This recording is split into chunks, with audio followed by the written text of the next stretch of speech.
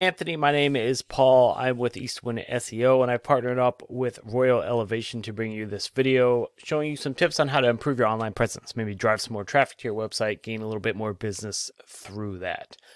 You spoke with Nathan earlier about this video, and I'm going to jump right into it. I'm going to go over content citations and backlinks right now. I have your website pulled up right here.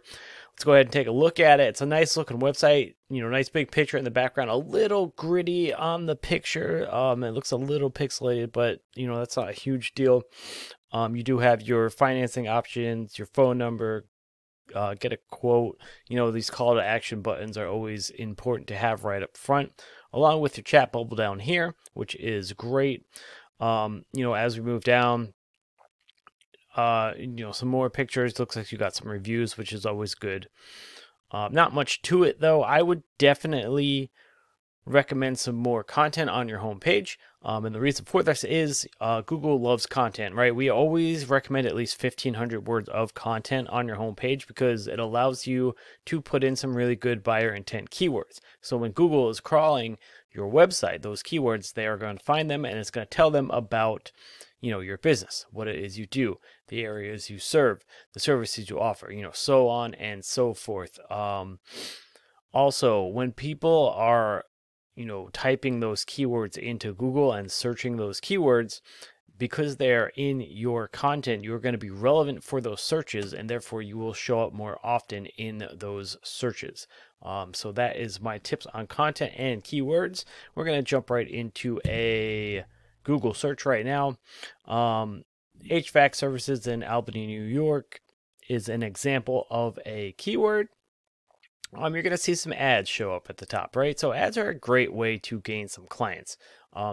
They allow you to target a specific audience, therefore getting your business name to show up in front of the eyes of people that are more likely to go with your services. So you can definitely see some really good results from that. As we move down, we have the organic map pack. Or not the organic map pack, I'm sorry, the Google map pack. This is the top 3 of the map pack. Definitely a place you want to be in. You can definitely see some traffic flow, going to these top 3 businesses in this Google map pack. They get a good chunk of business just from being in that top 3 alone.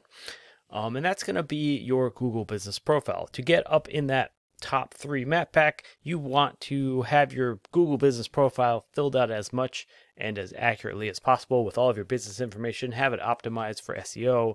Have your pictures in there. Get their alt text, properly optimized. Keep it updated on maybe a weekly basis. And get it into as many online directories as possible. So that's going to be anything like Yellow Pages, Angie's List, Yelp. There are hundreds of online directories that you can get your business name into, and you're going to get citations back from them.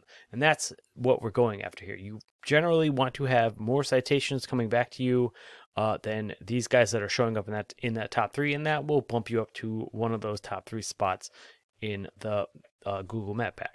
So moving on down from there, we have the organic search results. So Yelp and Angie is not really something too concerning about. They are, just, a directory. You really want to focus on trying to overtake, your direct competitor's website. So if these guys were an example of a direct competitor, you would want to go and take a look at them. You would want to go and see what they're doing to get up in that top 3, right? And see what you can do to improve upon your own website to try and outrank them. And to do that, I use a tool called Ahrefs, and we're going to take a look at that right now.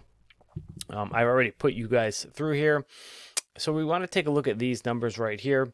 The UR and DR of your website. The UR being a trust rating or how trustworthy your website is according to Google, and the DR being a power rating or how powerful your website is. Not much going on here. I mean, these are always, there are always ways to improve these numbers, which is great. Sometimes it just doesn't have any data come through just because it didn't pick up on anything yet.